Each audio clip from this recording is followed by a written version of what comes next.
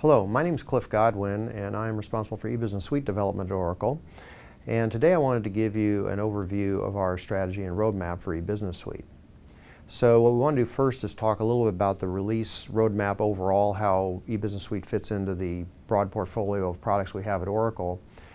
Talk a little bit about how we engage with customers to decide what to do in our new releases of eBusiness Suite, and then talk a little bit about how you can build your roadmap to find value in the releases and the offerings we have within the eBusiness Suite product family.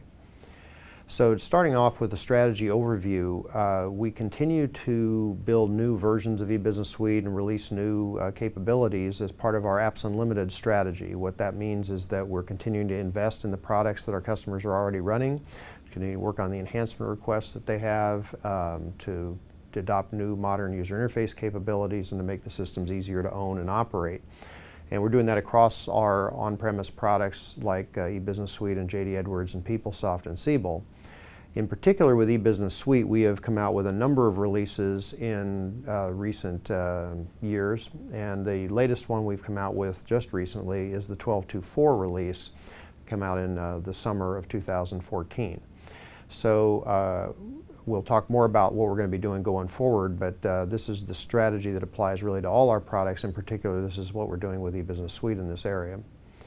Now, in parallel with the investments we're making in the existing product lines, we are also building out the most complete set of cloud products for applications in the industry. So we have ERP, HCM, and customer experience related applications all in the cloud. And we expect most customers to deploy what we call a hybrid model, meaning you're going to continue to operate your existing on-premise products and in addition add to that capabilities that we've built in the new cloud generation of the products.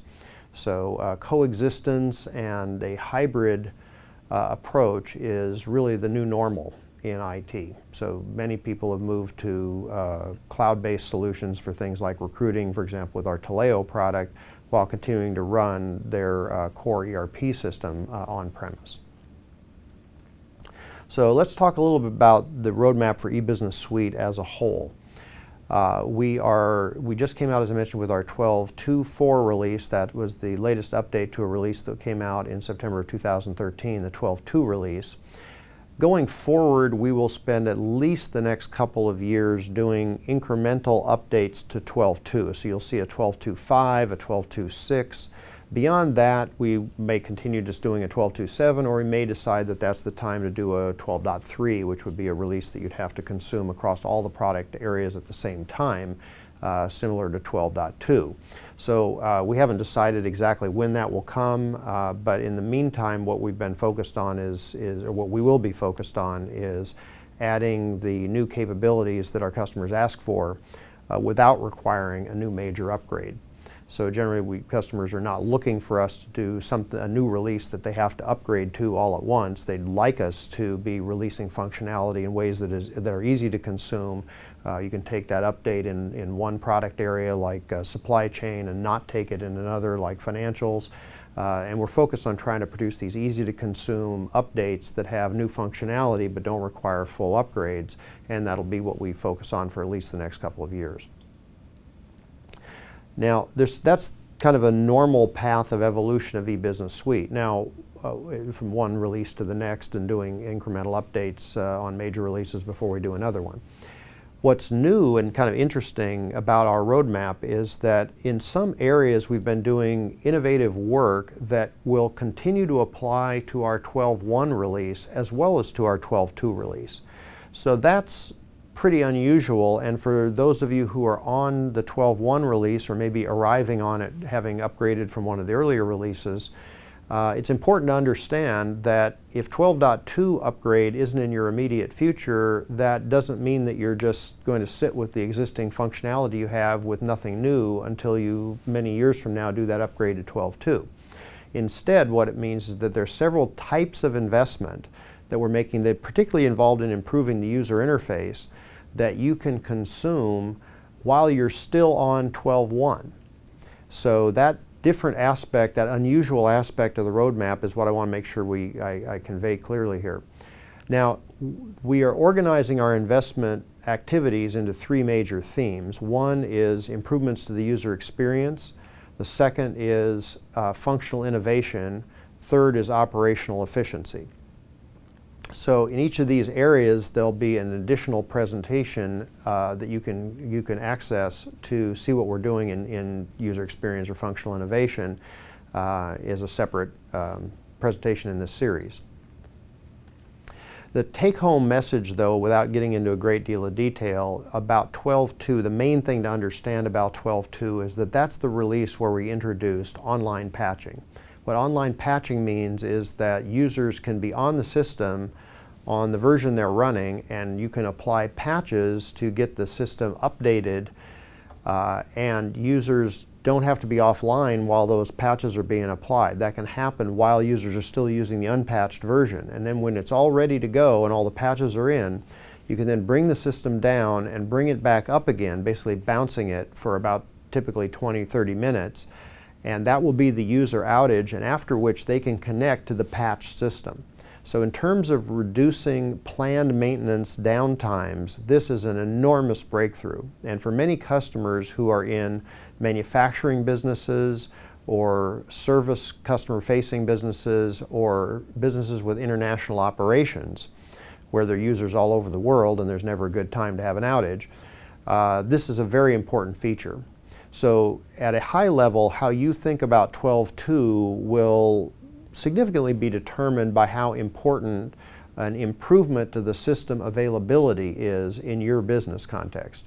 If you have problems today organizing around the planned maintenance outages that you have around applying patches or updates, this feature will dramatically improve your situation and give you business value. If that isn't a problem today, if you haven't really noticed it, if you're comfortably handle outages over weekends and it doesn't really affect the business, then this feature will not be as important to you, and going to 12.2 overall will probably not be as urgent for you.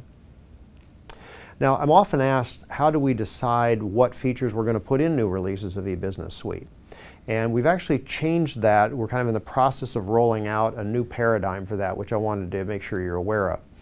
So we have a lot of different ways where we engage with customers to decide what to put into new releases. We have a part of that process that involves a very few customers with very intense levels of engagement. For example, our customer advisory boards and strategy councils, where customer personnel will fly to meetings and review design documents and basically have deliverables associated with our project to decide what to do in the next release. So in some cases, you may decide that that's a level of investment that makes sense for you to make in the products.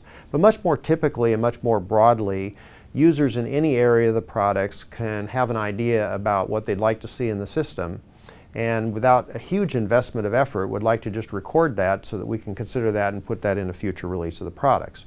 So the way that that has traditionally worked is by filing service requests.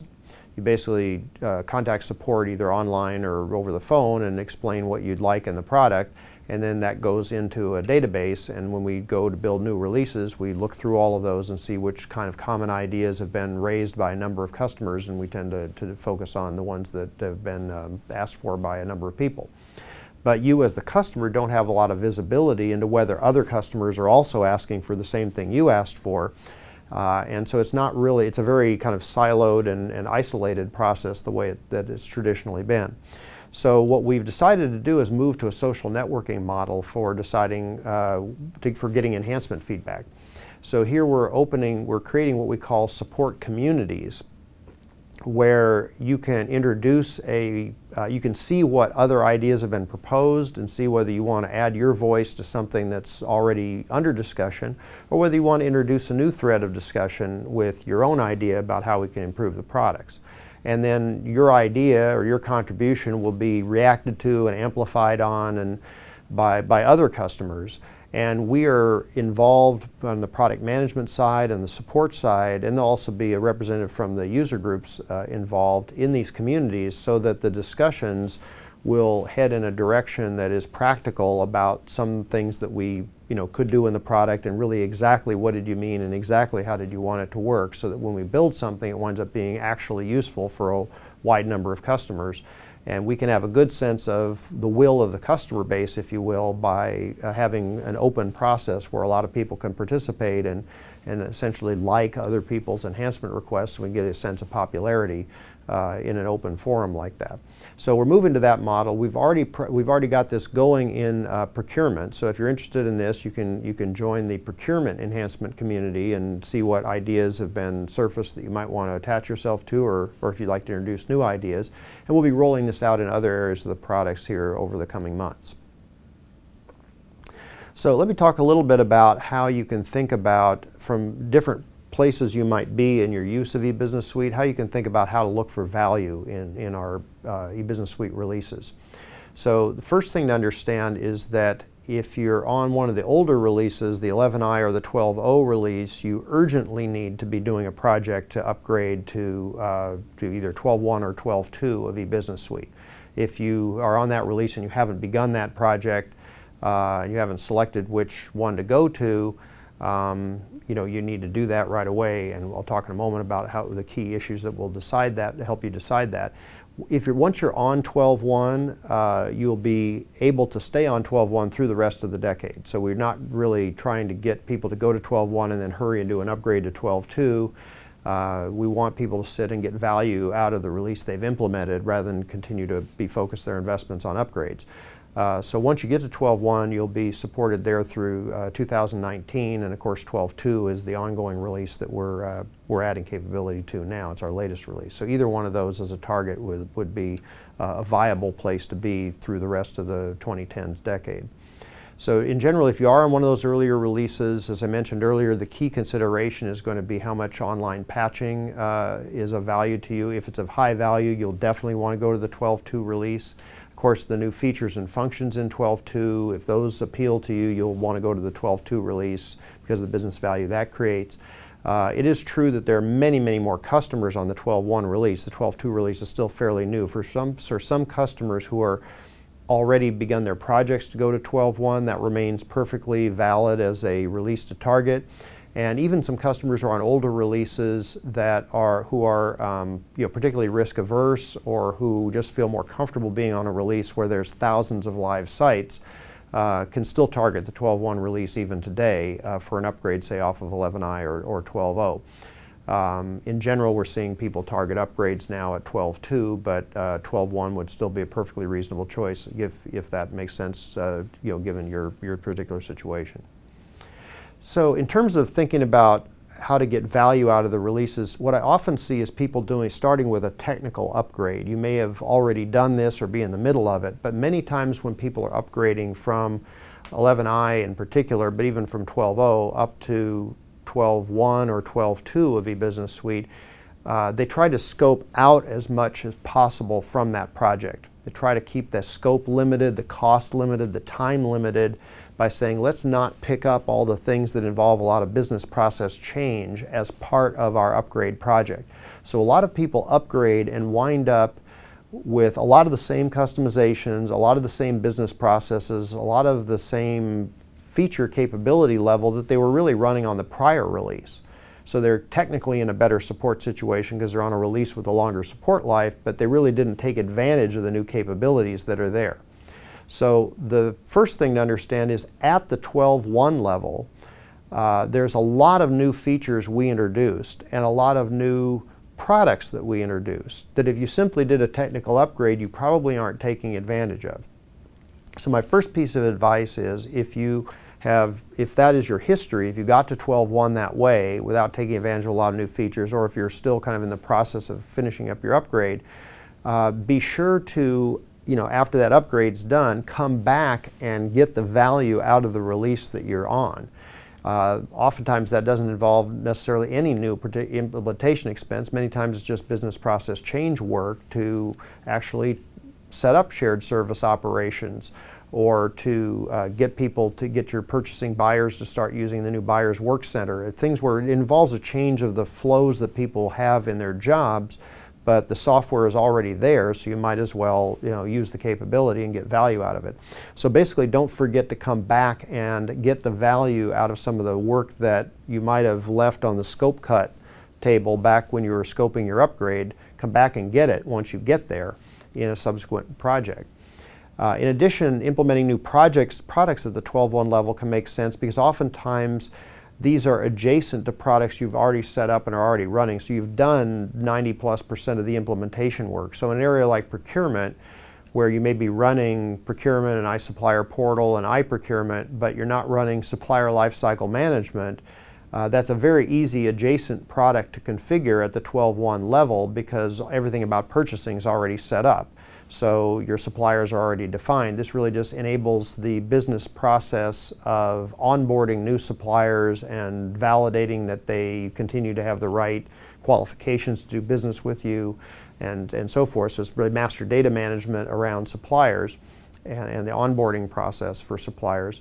But that's something you can add very easily with very little implementation work if you're already on 12.1 of purchasing. And we have analogous things like that in every area. So in the functional presentation, we'll talk a lot more about different opportunities that there might be to get leverage out of your investment in 12.1.